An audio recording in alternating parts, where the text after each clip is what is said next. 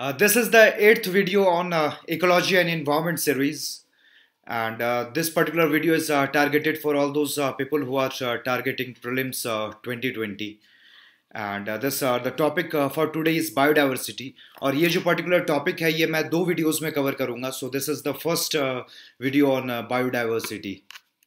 So this is about me. My name is Anshuman, and I passed out of IT Delhi in engineering physics. I got All India rank 356 in CSE 2018 and got 11th rank in Indian Forest Service 2018.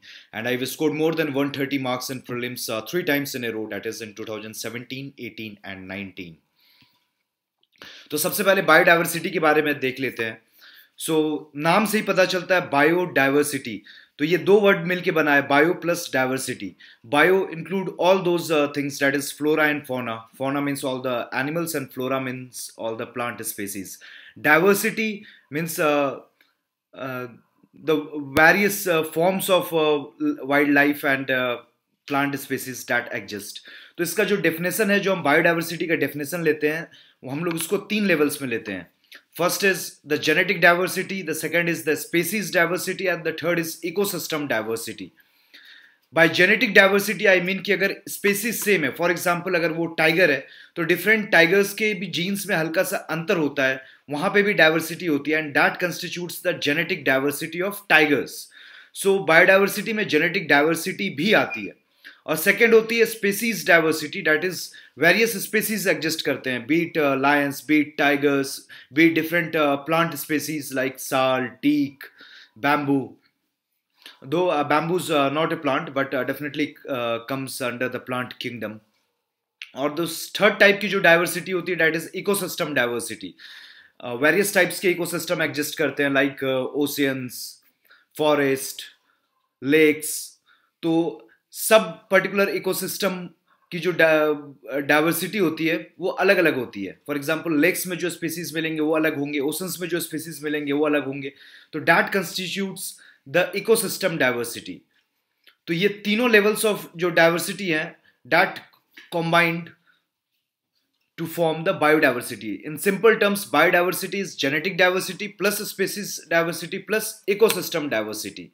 तो इसकी अगर हम definition देखें biodiversity की, जो CBD है, convention on biodiversity है United Nations का, तो वो बायोडाइवर्सिटी को डिफाइन करता है. Biodiversity is defined as the variability among living organisms from all sources including terrestrial, marine and other aquatic ecosystem and ecological complexes of which they are part of. This includes diversity within species, between species and of ecosystems. Within species means the genetic diversity, between species is the species diversity, and of ecosystems is the ecosystem diversity. So these are the three levels of biodiversity as I told you. अब हम biodiversity major कैसे करते हैं? तो तीन तरीका होता है मेजर करने का. One is alpha diversity, second is beta diversity and third is gamma diversity. अब ये मैथमेटिकल इक्वेशंस होती हैं कैलकुलेट करने के लिए, अल्फा डाइवर्सिटी, बीटा डाइवर्सिटी और गामा डाइवर्सिटी. लेकिन प्रीलिम्स पॉइंट ऑफ व्यू और जीएस पॉइंट ऑफ व्यू से वो इंपॉर्टेंट नहीं है. बस इसका डेफिनेशन क्या होता है वो आपको पता होना चाहिए. Alpha diversity refers to diversity within a particular area or ecosystem and is usually expressed by the number of species in that ecosystem. For example, किसी भी ecosystem, for example अगर वो let's say forest ecosystem है, तो वहाँ पे various plant species होंगे, beat साल, बीट टीक, बीट देवदार. और वहाँ पे various animals diversity होंगी, beat lions, beat elephants, beat rhinos. तो जितने भी स्पेसीज हैं उनको अगर जोड़ दिया जाए, that will constitute the alpha diversity of that ecosystem. Second is beta diversity. It is a comparison of diversity between ecosystems, usually measured as change in the amount of species between the ecosystems. तो अगर हम दो ecosystem लेते हैं, एक है lake ecosystem and second is ocean ecosystem.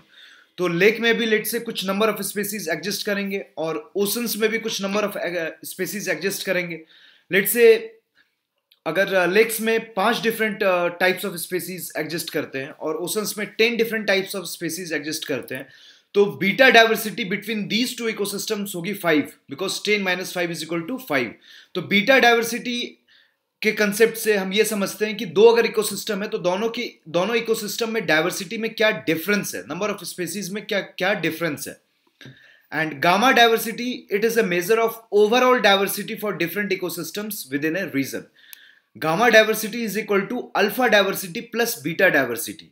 तो gamma diversity एक कंप्रिहेंसिव कंसेप्ट है जो इंडिविजुअल इकोसिस्टम्स में नंबर ऑफ स्पीसीज भी हमको बताता है, और साथ में between two ecosystems what is the difference वो भी हमको बताता है। It is the most comprehensive concept among all these three types of diversity, that is alpha diversity, beta diversity and gamma diversity.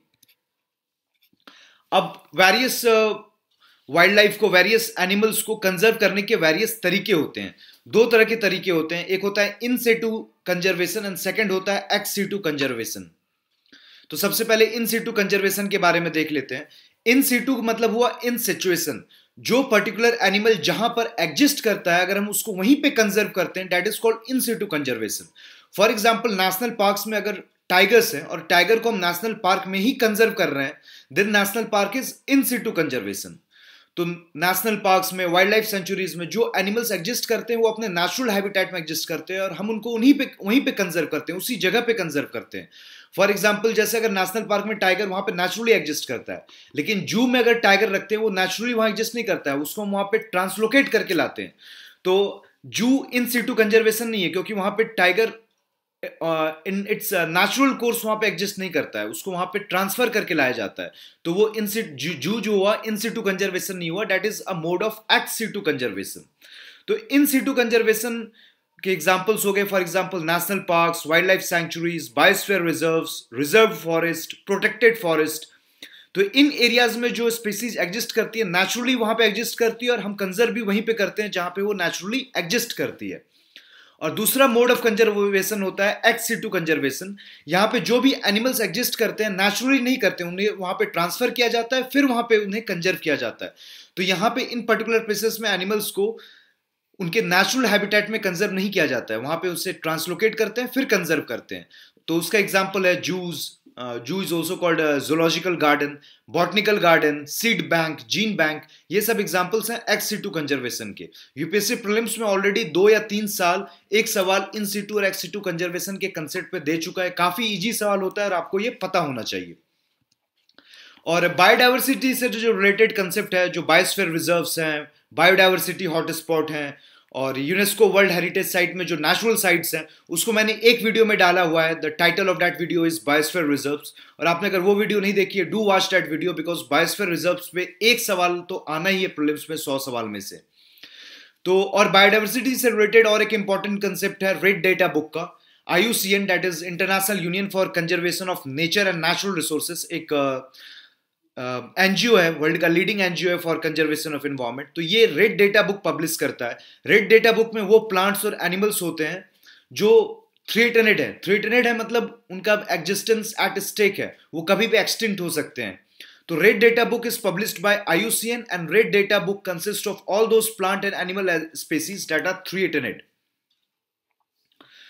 तो कोई भी अगर स्पीसीज है, बीट प्लांट बीट एनिमल, तो उनको इन क्राइटेरिया में डिवाइड किया जा सकता है। Extinct, extinct in the wild, critically endangered, endangered, vulnerable, near थ्रेटनेड, list concern, data deficient and not evaluated. तो ये जो पर्टिकुलर 3 क्राइटेरिया है, क्रिटिकली इंडेंजर्ड, इंडेंजर्ड और वल्नरेबल, ये 3 क्राइटेरिया को IUCN थ्रेटनेड बोलता है। और जो IUCN की रेड डेटा बुक है उसमें यही 3 कैटेगरी ऑफ स्पीसीज एग्जिस्ट करते हैं। नॉट इवेल्युएटेड, आपको वर्ड से ही मीनिंग इसका क्लियर हो जा रहा होगा। डेटा डेफिशिएंट मतलब आधा अधूरा डेटा है। लिस्ट कंसर्न मतलब इसका कोई प्रॉब्लम ये फेस नहीं कर रहा है रिगार्डिंग एक्सटेंशन। नियर थ्रेटनेड, अब ये थ्रेटनेड होने वाला है। और थ्रेटनेड ये 3 होते हैं, क्रिटिकली इंडेंजर्ड, इंडेंजर्ड और vulnerable. Extinct in the wild मतलब ये वाइल्ड में एक्सटिंक्ट हो चुका है, अब केवल जूस या फिर बॉटनिकल गार्डन्स में एग्जिस्ट करता है। एक्सटिंक्ट मतलब ये विलुप्त ही हो चुका है, खत्म हो चुका है, फॉर एग्जाम्पल चीता इन इंडिया। अब क्रिटिकली इंडेंजर्ड, इंडेंजर्ड और वल्नरेबल का क्या डेफिनेशन है, इसको हम डिटेल में देख लेते हैं। हालांकि अभी तक प्रीलिम्स में कोई सवाल नहीं आया है, लेकिन यूपीएससी ये पूछ सकता है क्योंकि ये काफी इंपॉर्टेंट कंसेप्ट है। आपको डेटा भी याद होना चाहिए कि क्रिटिकली इंडेंजर्ड का क्या क्राइटेरिया है, इंडेंजर्ड का क्या क्राइटेरिया है और वल्नरेबल का क्या क्राइटेरिया है। और आने वाले वीडियो में मैं वो सारी स्पीसीज जो क्रिटिकली इंडेंजर्ड है, इंडेंजर्ड है, उससे रिलेटेड मैं वीडियो डालूंगा। अभी केवल मैं डेफिनेशन में बता रहा हूं कि क्रिटिकली इंडेंजर्ड, इंडेंजर्ड और वल्नरेबल का जो क्राइटेरिया है विद रिस्पेक्ट टू डेटा वो क्या है। क्रिटिकली इंडेंजर्ड में और इंडेंजर्ड और वल्नरेबल में 3 एक्चुअली क्राइटेरिया होते हैं। फॉर एग्जाम्पल हम क्रिटिकली इंडेंजर्ड देख लेते हैं. First is reduction in the population size bye 90% over the last 10 years.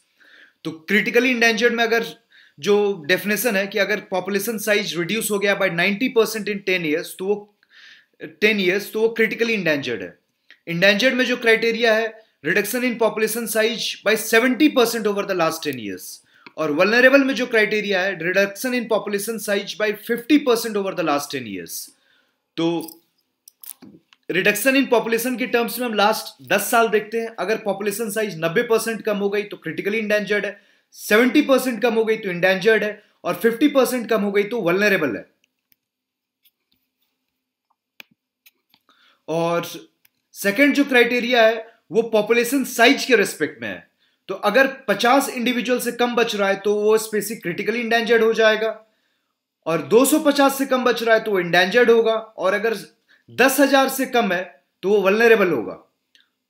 और तीसरा जो क्राइटेरिया है तीनों को डिफाइन करने का है वो with respect to future prospects है.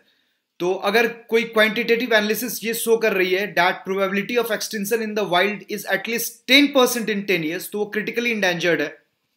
20% इन 20 ईयर्स तो वो इंडेंजर्ड है, और 10% इन 100 ईयर्स तो वो वल्नरेबल है. तो डेफिनेटली आपको यहां से डेटा से पता चल रहा होगा क्रिटिकली इंडेंजर्ड सबसे ज्यादा थ्रेटनेड है, इंडेंजर्ड उससे कम है, वल्नरेबल उससे भी कम है. तो तीन तरह से क्राइटेरिया से डिफाइन किया जाता है. तो ये तीनों का क्रिटिकली इंडेंजर्ड और वल्नरेबल का जो तीन तीन क्राइटेरिया है ये आपको विद रिस्पेक्ट टू डेटा रफली आइडिया होना चाहिए, क्योंकि मे बी प्रीलिम्स में एक स्टेटमेंट के फॉर्म में आ सकता है, तो वो पर्टिकुलर क्वेश्चन गलत नहीं होना चाहिए. So this is the end of the video, and thank you for watching.